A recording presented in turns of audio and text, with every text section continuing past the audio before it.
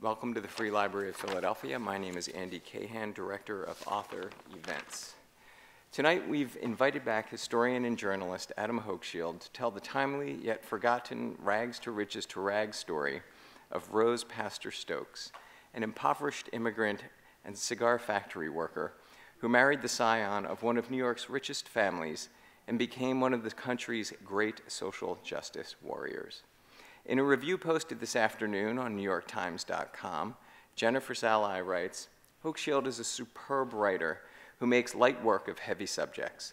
In Rebel Cinderella, he brings his roving curiosity to bear on a figure whose public life coincided with the roiling decades of the early 20th century, with its grotesque economic disparity, vicious anti-Semitism, seething white nationalism, and swelling anti-immigrant fervor. The type of upheaval that he writes about bears an unnerving resemblance to our own. Adam Hochschild was last here for his book Spain in Our Hearts, but you may know him best for his many other works, including King Leopold's Ghosts and To End All Wars, both of which were National Book Critics Circle Award finalists. He is a co-founder of Mother Jones magazine, and his many awards include the Dayton Literary Peace Prize, as well as the Los Angeles Times Book Prize for his work, Bury the Chains. It's a pleasure to have him back. Please welcome Adam Hochschild.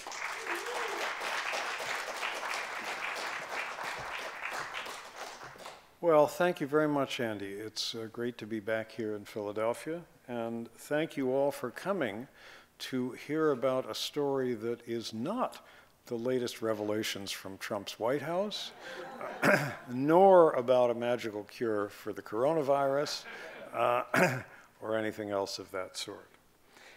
It's a story from a little over 100 years ago, and most of it is about this woman, Rose Pastor Stokes. The music that you heard as you came in were songs of the Wobblies, the industrial workers of the world, a major force in that era, and they're part of the story. We'll get to them. The book, as I say, is about Rose here, a remarkable but forgotten figure, but it's also in many ways a story of a marriage, a marriage that I think is a window onto life in this country as it was a little more than a century ago, its hopes, its illusions, its enormous injustices. But let me trace her story first. The woman who would become Rose Pastor Stokes was born in Tsarist Russia in the town of Augustov, which today is in the far northeast corner of Poland. At that time, of course, there was no Poland. It was part of the Russian Empire. And although she was Jewish, the Jews of Augustov, or at least some of them, did not live in a separate shtetl, because Rose's father, from whom her mother separated soon after her birth, lived above his cobbler's shop on the central square of this town. When Rose was born, the Russian Empire was then under the rule of Tsar Alexander II.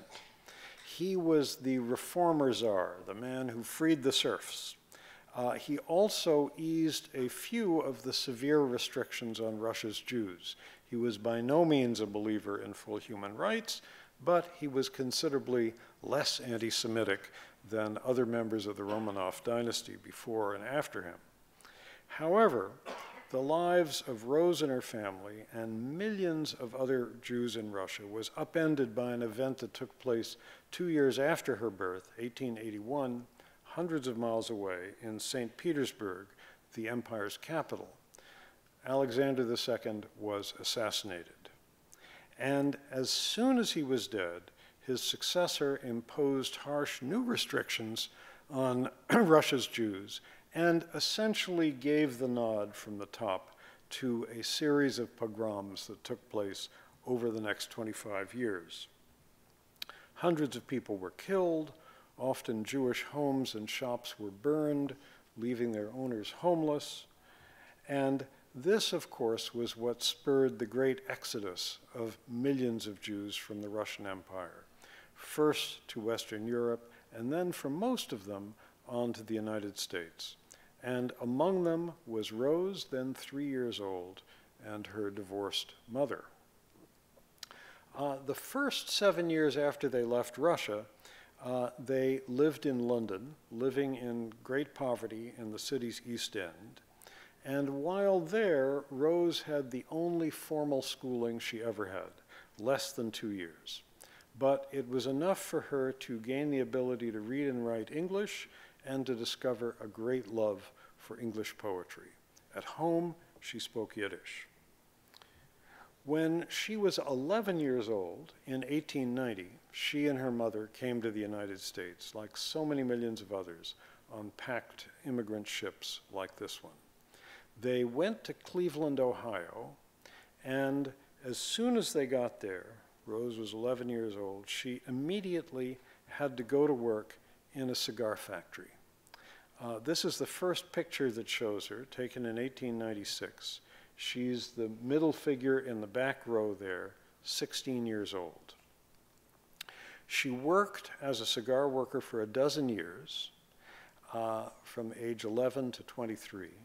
And by the end of that time, she was supporting herself, her mother, and 6 younger siblings who had been abandoned by a ne'er-do-well stepfather.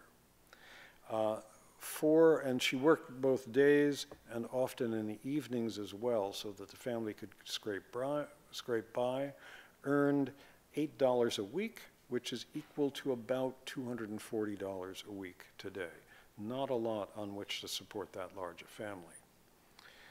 And rolling cigars was hard work. The oil from tobacco leaves seeped into your clothes, into your skin. It was impossible to get rid of the smell when you did this all day long. And in every cigar factory, the air had to be kept humid so that the leaves would not crack. That meant in summertime, windows were nailed shut so a draft wouldn't blow the humidity away. And very fine dust, tobacco dust, filled the air and filled workers' lungs. Cigar workers had the second highest rate of tuberculosis of any occupation in the United States. Only stonecutters had it worse. And Rose would have lung problems for the rest of her life from doing this work. When she was 21 years old, something happened that completely changed her life. She saw a copy of a Yiddish newspaper published in New York, the Yiddisches Tageblatt, or Jewish Daily News. And that newspaper ran one page in English. And the page invited readers around the country. The newspaper was based in New York, but it was trying to go national, invited readers around the country to send in stories, anecdotes, letters, tidbits of information about their lives. And Rose began writing to them. She discovered to her amazement that she could get paid for doing so. And the newspaper gave her a column called Just Between Ourselves, Girls. And she was flabbergasted when she received a check for $2 for something that she had written. She wrote under the pen name of Zelda. She was even more surprised when, after doing this for 2 years, the Yiddish Tageblatt invited her to New York to write for the English page there at double the salary that she'd been earning as a cigar worker. She arrived in New York in 1903, 23 years old, and imagine how amazing the city looked to a young person at that time, seeing it for the first time. Elevated steam-powered trains like this running on structures above the streets, trolleys below them. Underneath the streets, an enormous army of workers was building a subway network that wasn't open yet. And on the streets themselves, there were a few of the new horseless carriages. And of course, skyscrapers like nothing she'd ever seen before. New York in 1903 was a city that would have terrified Donald Trump because it was a city of immigrants. More than half the men in Manhattan, over 21 years old were foreign born. New York would soon be the largest city in the world. It was already the largest Jewish city in the world. This is the Lower East Side, where Rose would live and work for the next couple of years. What she wrote about for the newspaper were mainly people in the neighborhood, like these peddlers, people who worked in shops, people that she met on the street. And as anybody knows who's ever written for a daily newspaper, an understaffed daily newspaper, it takes a lot of words to fill up a page. So she was kept very, very busy. One day in the summer of 1903, her editor gave her a different assignment, however. He assigned her to go and interview someone who worked in a settlement house. Settlement houses, as you probably know, were established in the slum sections of major American cities around this time, actually starting in the late 19th century. And they provided all kinds of services, nutrition programs for children, baths and showers, not just for children, but for adults as well, because these were things that, you know, tenements in New York City lacked. They provided adult literacy classes and classes in all kinds of things, music, summer camps for kids, all kinds of things which well-meaning benefactors felt that people in these extremely poor immigrant neighborhoods needed. The settlement house where Rose was sent to do her interview was the University Settlement, it's called, on the Lower East Side. And the man she was interviewing was the person in this picture here, a volunteer worker there, James Graham Phelps Stokes, Graham to his friends. And as you can tell from the name, he was Anglo-Saxon Protestant, and he and Rose fell in love. He came from the most different kind of background imaginable. Here, for example, is his family's summer home.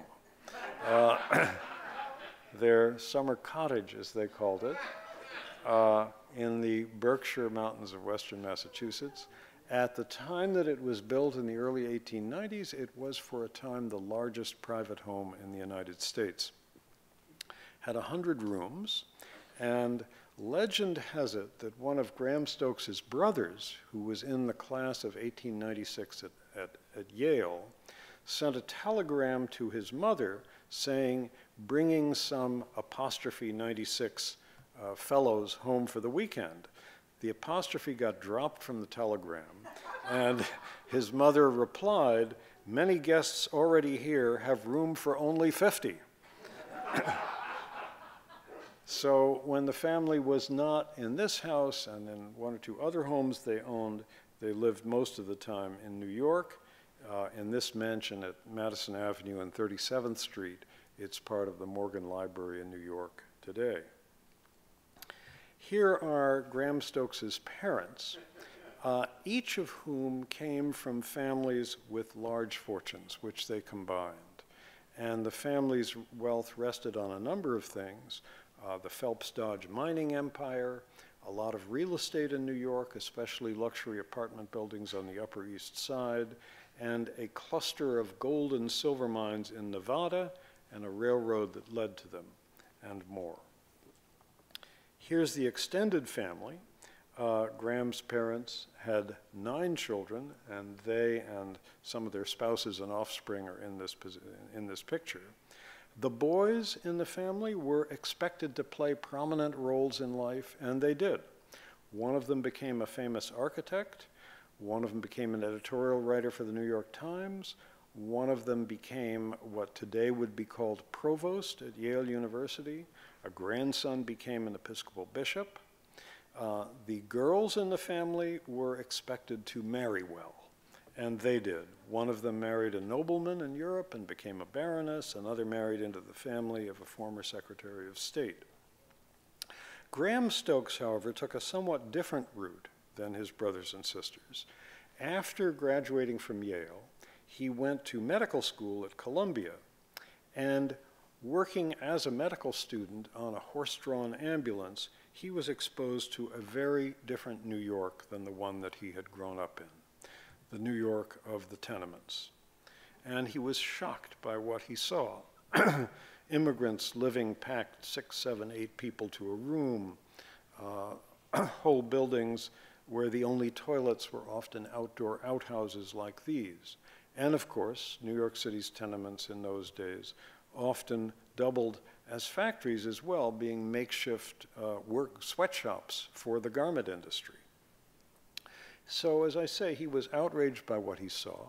He became part of the settlement house movement, and he actually went to live in a settlement house, the university settlement that we just saw a photo of, on the Lower East Side, and that was where Rose met him for the first time. They courted secretly for 2 years, and then the news leaked, probably because a newspaper reporter bribed a telegraph operator to slip him any interesting information.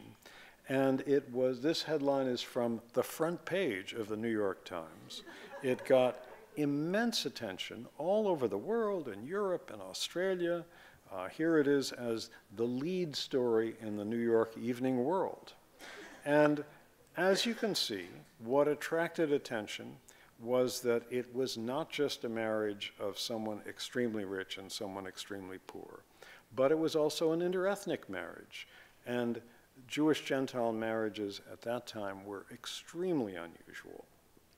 So both class and ethnic differences. And of course, we're still fascinated by those things today. It's what makes us so interested in Prince Harry and Meghan Markle. This same newspaper immediately signed up Rose to write a series of articles calling her the genius of the ghetto. Despite the well-concealed opposition of his family, Graham and Rose got married on July 18th, 1905, which was Rose's 26th birthday. Graham was 7 years older. And the press remained fascinated by them, and they lived in a blaze of publicity for years. The core of the public's fascination, of course, was that here seemed to be the Cinderella story. Prince Charming coming and rescuing poor, virtuous Cinderella from her humble hearth and bringing her to live in his castle. And what is it that has always fascinated us about the Cinderella story? I think it's curiosity about whether the people involved will be transformed. Will Cinderella flourish and thrive in the castle? Will Prince Charming be softened by her love in some way? And of course, we hope that love will conquer all the differences between them. So the public continued to watch their lives with enormous fascination for years.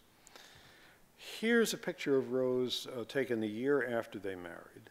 However, their lives did not fit the Cinderella script, for Graham to some degree had left the castle, and Rose had no desire to live in one. Even though they often stayed at one of the houses of his parents, it always made her uncomfortable. She and Graham were both acutely conscious that they lived in a country with enormous disparities of wealth. Some people lived as Graham's family did.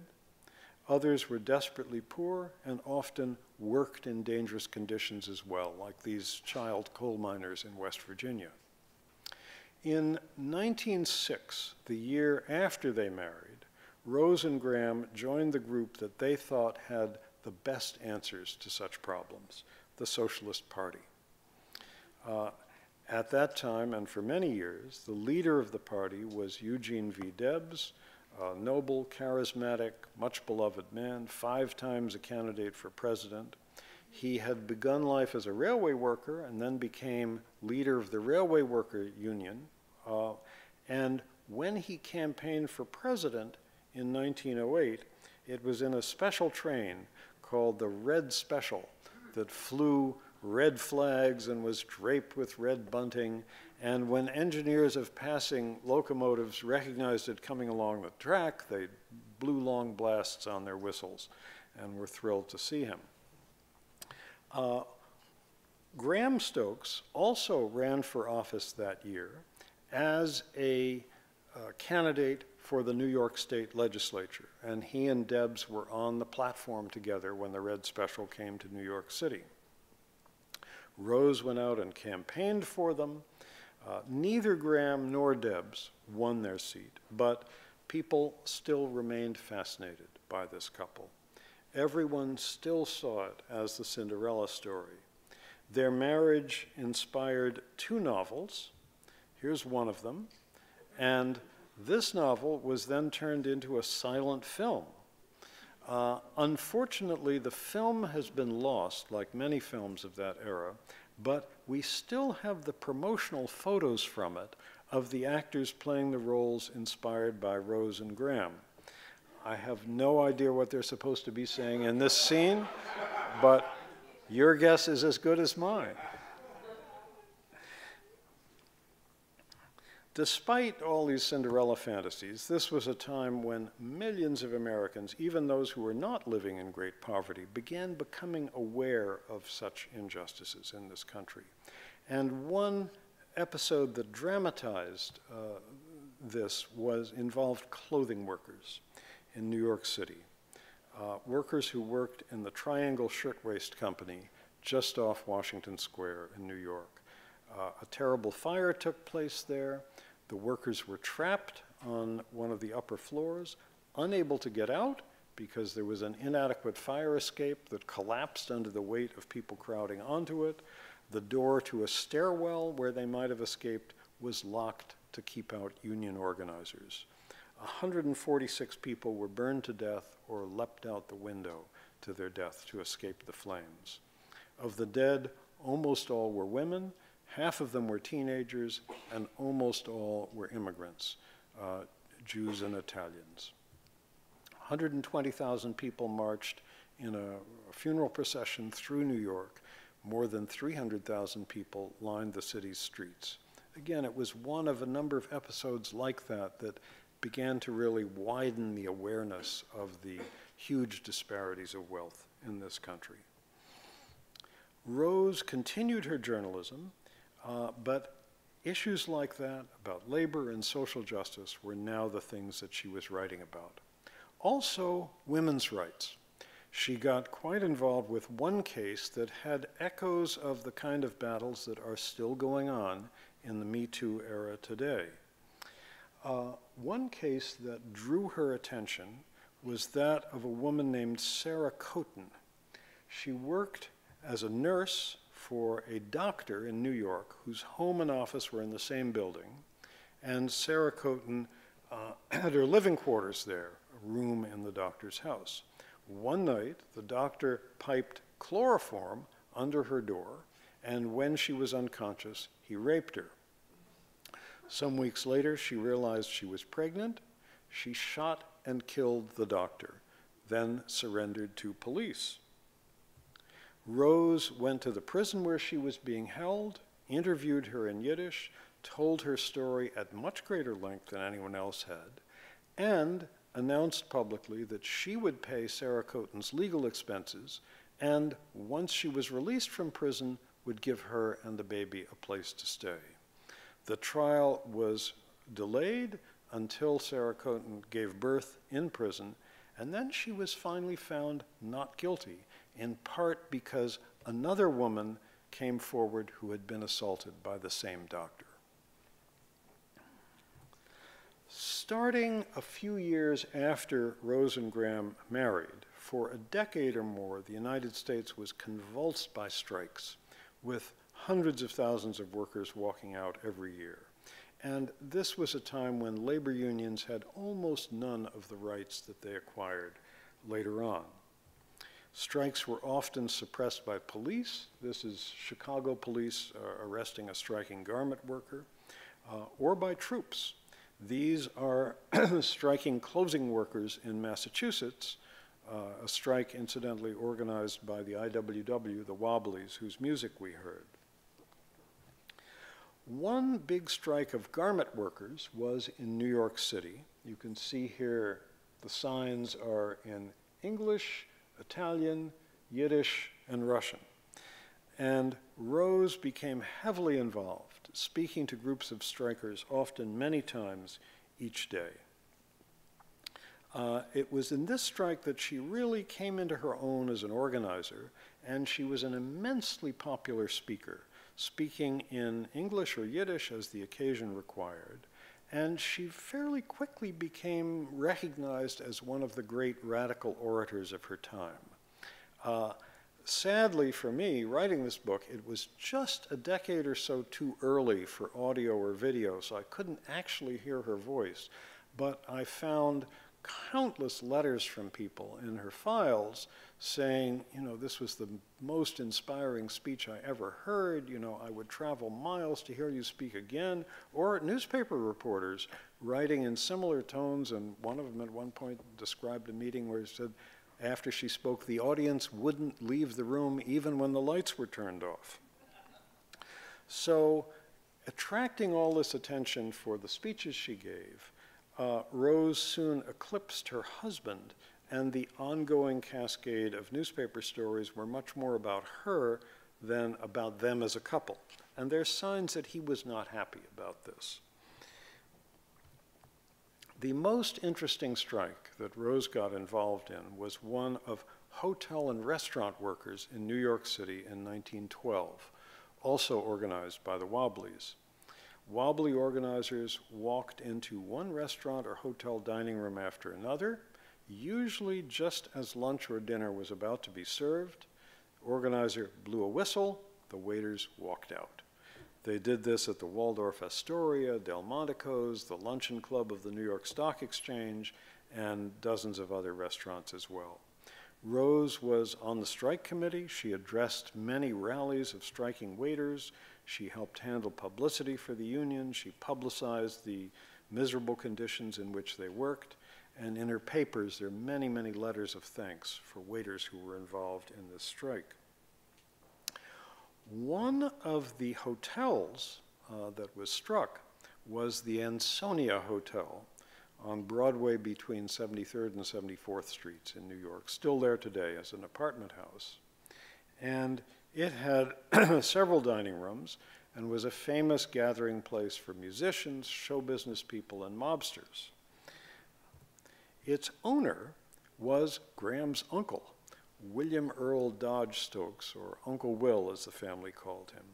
He was a passionate hater of labor unions, immigrants, and much more, and he was absolutely furious that his own nephew's wife was organizing his own workers to get them to walk out, and he wrote her a very, very angry letter about this. And he will later come back into the story, you'll see. Let me turn to another aspect of Rose's and Graham's lives. One of the things that made them so fascinating for me to write about was their friends. They knew and worked with what to me are the most interesting people in the United States from that era. Here's Rose on the right with Eugene Debs. Behind them is Max Eastman, editor of The Masses, the country's best magazine at that time, in many ways a precursor of The New Yorker. They also knew the wealthy heiress, Mabel Dodge, later Mabel Dodge Lujan, who ran a famous salon in her Greenwich Village house where the great questions of the day were debated, and she sometimes asked Graham Stokes to moderate one of these debates. Also in their circle was Big Bill Haywood, the leading figure in the IWW, a former miner, cowboy, saloon card dealer, charismatic orator, famous for using his fists when required, and also famous for being able to recite long passages of Shakespeare by heart. Another friend was John Reed, probably the finest journalist of his generation, a man who was determined to be at the center of the action, whether that meant being jailed with striking workers in New Jersey or being in the midst of revolution in Mexico or Russia. They were friends also with Lincoln Steffens, leading muckraker, W.E.B. Du Bois, the greatest black intellectual of his time, Mother Jones, Mary Harris Jones, They knew all of these people, and many of these folks were their house guests at one time or another. Upton Sinclair was another friend, the man to whose novel, The Jungle, we owe our pure food and drug laws. As Sinclair was writing that novel, he sent it chapter by chapter to Graham Stokes to get his comments. Another friend was Margaret Sanger, in the middle in this picture, the birth control pioneer. Birth control is something that we take for granted today, but the Brooklyn clinic where this photo was taken was shut down by the police and Sanger was sent to jail. Rose was active in the campaign for birth control when talking publicly about these things was against the law. Another friend of theirs, Emma Goldman, was arrested many times. This is a mugshot taken on one of her arrests, the anarchist firebrand. And the nice thing is that many of these people left us their recollections of Graham and Rose. Emma Goldman, for instance, who was always very blunt, thought Graham was something of a stuffed shirt and couldn't understand how Rose put up with him. The period of American life when all of these folks were active was a remarkable time, a period when so many people believed that the world could be changed and that a new and more just society was soon going to come into being. Sadly, though, something happened that brought that period of enormous confidence and optimism to an end: the First World War. And not only did that war shatter innumerable lives, killing more than 9 million soldiers and untold millions of civilians, but it also shattered the radical dream that the working classes of different countries would never fight each other. The United States, however, did not join the war when it started. American socialists and others on the left agitated very strongly for the US to stay out of the war. Rose, Emma Goldman, and many other friends joined something called the Women's Peace Party and took part in demonstrations like this one. However, in April 1917, President Woodrow Wilson went before Congress and asked it to declare war. And before long, American troops began going to France, soon in huge numbers, and by mid-1918, they were heavily involved in the most fierce fighting. Here at home, the country was swept by war fever, by ferocious government propaganda, like this US Army enlistment poster. There was also a tremendous paranoia about spies. And there was enormous hostility, not just officially from the government, but unofficially from a press that echoed the government line, against anti-war radicals of all kinds.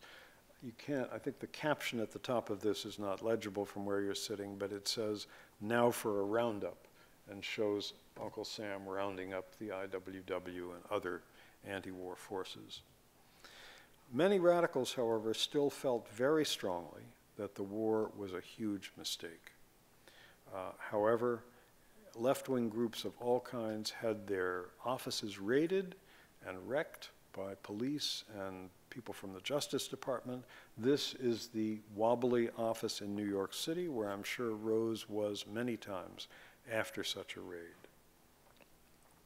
The First World War created a rift between Rose and Graham. She eventually became firmly convinced that it was a terrible mistake for the United States to join this war, and she began speaking out against it. Graham was so enthusiastic about the war that he enlisted and actually went into uniform. He was too old to get sent overseas, despite many tries, but served for several years in the New York National Guard, never coming closer to combat, however, than marching down Fifth Avenue in a parade, such as in this one, in this picture. Something else that divided Rose and Graham happened in late 1917, the second phase of the Russian Revolution, when the Bolsheviks seized power. Rose was for them, Graham was against them.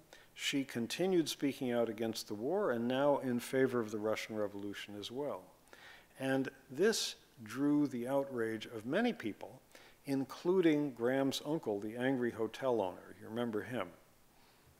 Here's a report from him, about him, from the files of the Bureau of Investigation, predecessor of the FBI. And in case you can't read it in the back, I'll just read it.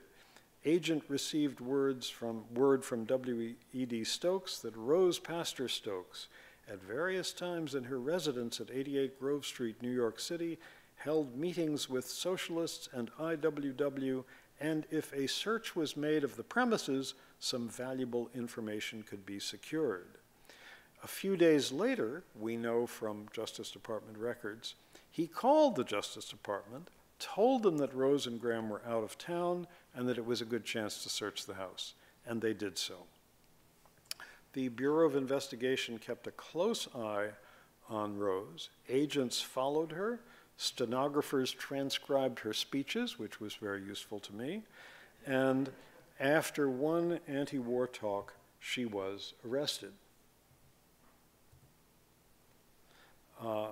And at that time, the Espionage Act, which is still in effect today, an amended form, was in effect. You drew great penalties for opposing the war effort. She was put on trial and sentenced to 10 years in prison. Graham put up bail money. They appealed the case, and eventually the sentence was overturned on appeal, so she didn't have to go to jail. But by this point, their marriage was in great trouble. They remained together for 7 more years, but very uneasily because they were going radically different directions in politics. Rose joined the Communist Party. In 1922, she went to Russia as an American delegate to a meeting of the Communist International, and like far too many people at that time, she thought that in Soviet Russia she had found paradise. Graham looked for paradise in a different direction, took up an interest from much earlier in his life in religion, and particularly in blending the traditions of Hinduism and Christianity. They got divorced very bitterly in 1925. This put them back on the front pages for the last time, and as soon as they were no longer a couple, the press completely lost interest in them. But happily for me, they saved all of their letters. Rose kept a diary, and they wrote dueling unpublished memoirs. Hers was finally published, but only about 50 years later. Not to mention the recollections of their friends. So there was rich, rich material to work from and to try to reconstruct their relationship and see inside this marriage and try to figure out what made it work. And to have a ringside seat to this really quite remarkable period of American history. So, do historians a favor, save your letters, keep diaries, write memoirs. We need raw material. After the divorce, Rose, as a matter of principle, refused to accept any alimony, and so she was reduced to poverty again. She remarried, but to someone who was as poor as she was. She very soon came down with cancer and died at the age of 53 in 1933. Graham also remarried, but no leap out of his class this time. He married the daughter of a railroad executive and lived on to the age of 88, dying in 1960. So that's their story. I wish I could say they changed the world. They didn't, but perhaps through their eyes we can see a world that needed changing and that still does today. And I hope you'll enjoy getting to know them as much as I did. So if you've got comments or questions, I would be glad to hear them. How did the story come to your attention? The story came to my attention because about 25 years ago, I was writing a book about Russia. And so I was reading a lot of Russian and Soviet history. And I saw a photograph of the American delegates to a meeting of the Communist International at which both Trotsky and Lenin spoke in Moscow in 1922. And there among these American delegates was this striking-looking woman with a very Jewish face and this New York high society last name. And I wondered, you know, could she be related to that Phelps-Stokes family? This was actually pre-internet, so I couldn't quickly check that in the way that one does today. But I made a copy of this photograph and saved it because I was so curious. I was then in the middle of writing another book, and I got onto another couple. And then 4 or 5 years ago, I was reading something about American history in that period, saw a passing mention of her name, and realized she was related to that family. And as often is the case with things that I end up writing about, I also realized I was not the first person to be fascinated by her. Indeed, between 1918 and 1921, the year that included Rose's trial and sentence of 10 years under the Espionage Act, she was the woman whose name appeared most often in the American press. There were 5 men, including Woodrow Wilson and Henry Ford, who were mentioned more often, but a newspaper clipping service did a tabulation at the time and found that she was the woman whose name was most mentioned. And if you look at any database of old newspapers today, you'll find the same thing. There are thousands and thousands of mentions of her in the press, and there are scholars here and there who have written PhD theses, one scholarly monograph, an article in an academic journal, about these folks, but they remain surprisingly unknown to a more general audience. Did they have any children? No, they did not have any children. They had a lot of collateral descendants because each of them came from large families, great nieces and nephews and so on. And actually, I got an email this afternoon from a great nephew of Graham Stokes who said, "Thanks for your book. I found it interesting, and I'll be at your talk in Washington, D.C. tomorrow." So I'll be interested to hear what he has to say. I know that you highlighted so many of her contributions, you know, to American society, of course, and how popular she was during the day. Why do you suppose that she's not as popular because she was a Jewish woman, because she supported the Communist Party, as anybody else would have been, you know, if they, you know, did some of the things that she did during that day? Well, the question of popularity is an interesting one. I think that one thing, I don't think it was because she joined the Communist Party. That was later in her life, in the 1920s, and this was sort of the point at which the press lost interest in her, because communism was a very marginal movement in this country at that time. But earlier on, there was, I think, for many readers, an enormous appeal in the idea that somebody could marry their way magically out of poverty. You know, the idea of getting rich quick by whatever means has always had enormous appeal. I mean, that was the success of the TV show The Apprentice, and we know what happened to the host of that. But people hoping to magically not be the one who was fired, but instead the one who was given the job. In addition, it's clear from reading the recollections of people who met her that Rose had enormous charm and that she knew exactly how to speak to whatever audience she was talking with. I mean, I've looked at transcripts of a lot of her talks, some of them made by these government stenographers who followed her around, some of them by newspaper reporters, and you can see how she adjusted what she said to the audience she was talking to. If she was speaking to a Christian to a Christian audience with a lot of church members, she talked about social justice in terms of Bible stories. If she was talking to an audience of workers, she described her own experience in the cigar factory and how at one time she was very pleased to find herself rewarded by the boss for working so fast, and then suddenly realized that there was a speed up in place and that her fast work was imposing a greater burden on everybody else.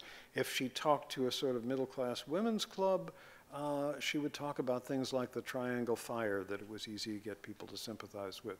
She never spoke from a text. She never used notes. She had a knack of adjusting what she said to whoever she was speaking to.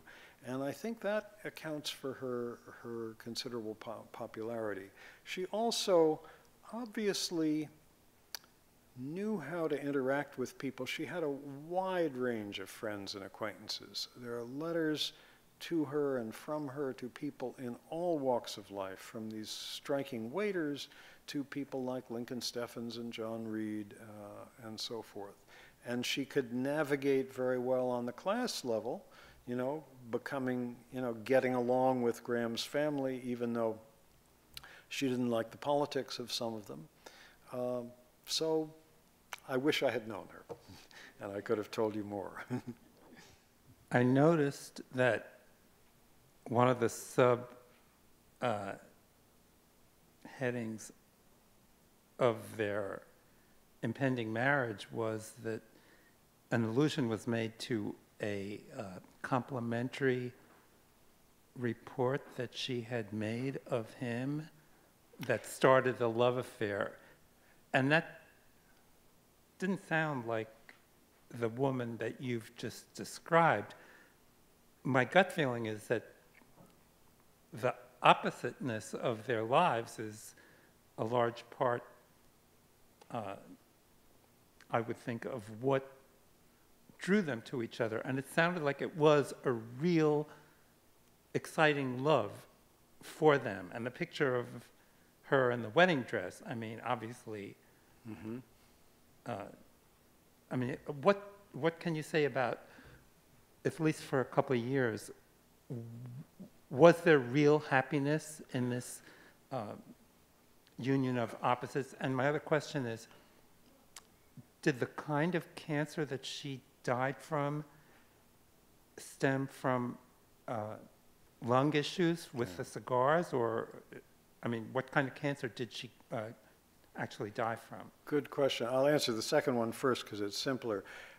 She died of metastasized breast cancer, and there's no way you can prove directly that it was related, but you know, the causes of cancer are mysterious, and it could well be that things that, you know, tobacco dust breathed into her lungs was something that helped stimulate this. Don't forget also that at that time, an awful lot of us in this country, or those people who were alive at that time, were breathing vast amounts of coal smoke because this was what fueled the cities we lived in. What was the nature of their love at the beginning? I think from Graham Stokes's point of view, here was somebody who looked up to him, who admired the fact that he'd come from this wealthy background but had chosen to go live in a settlement house, obviously cared about injustice. He was 7 years older, and really for the first 9 or 10 years of their marriage,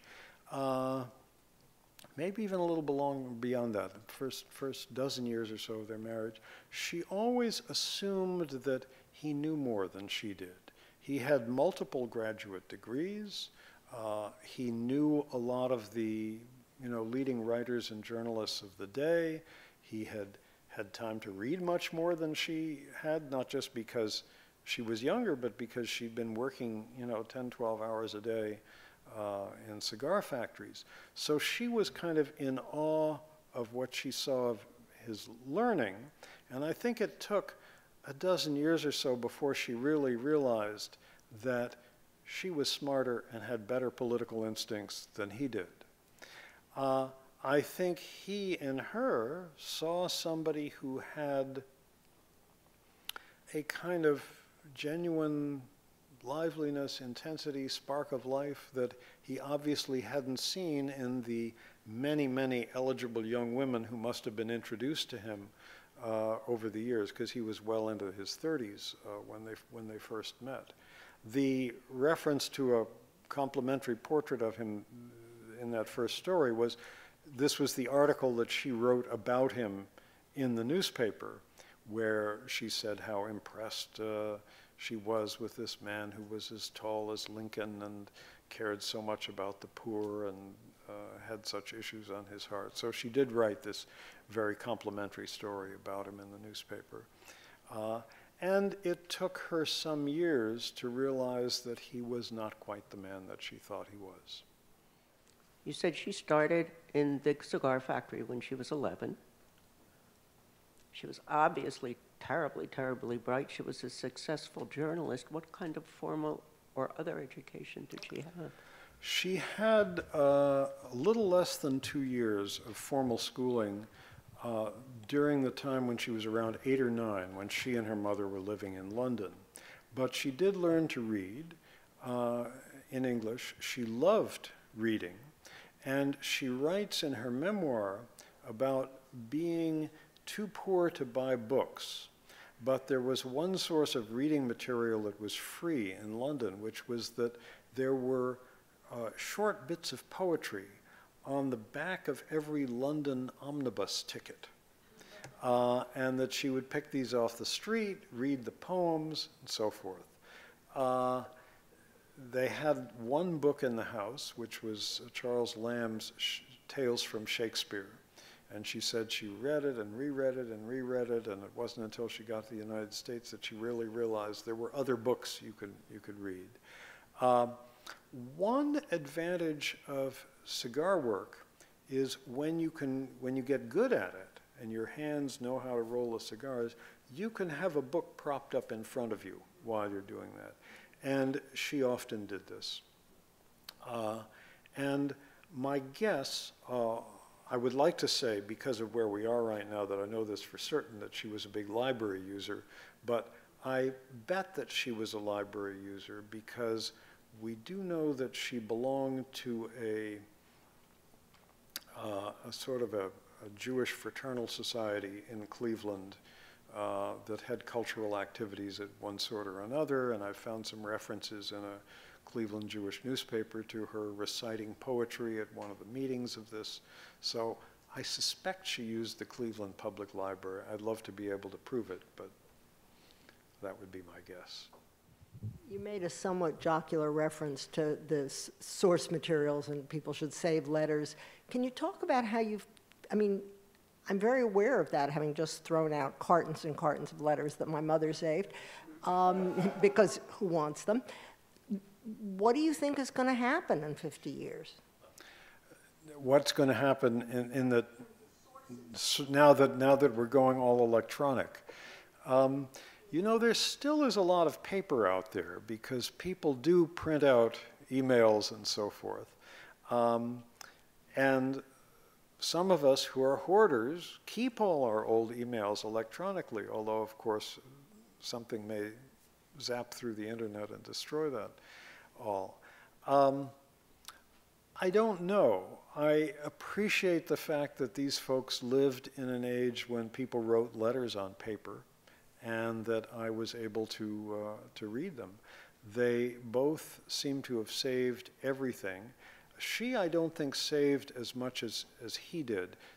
One of the problems you sometimes run into when writing history is that the amount of paper that somebody leaves behind has no relationship whatever to how interesting they are.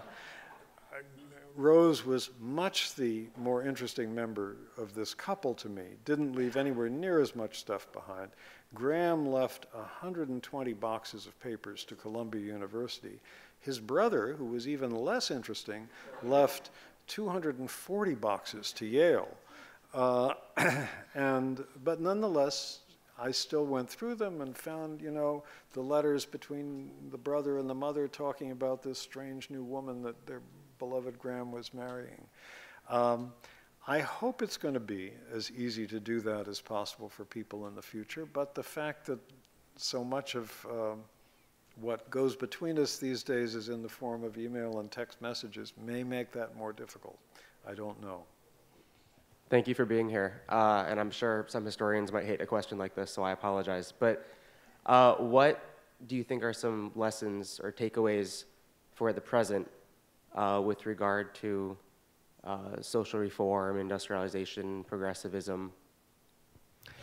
Well, it's a little depressing to me to look back at this era, you know, 120 years ago or so, and see so many problems that are still with us.